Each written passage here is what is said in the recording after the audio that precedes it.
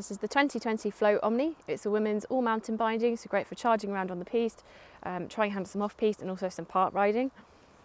It has glass-filled nylon construction, so it's lightweight, makes for a really nice, easy ride. It has a 7 out of 10 flex, which is pretty responsive.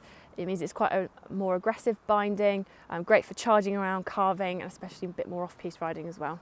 As you can see, it has an asymmetrical uni-back high back.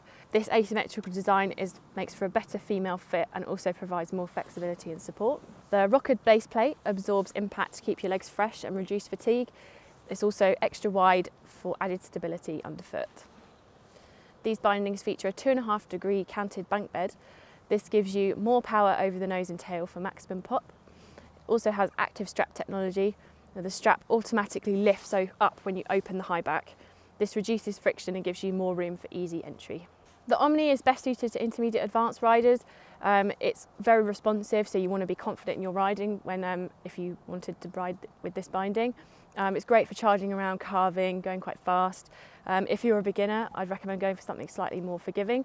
But if you're looking for a great fun carving binding that's easy to get in and out of, this is the 2020 Flow Omni.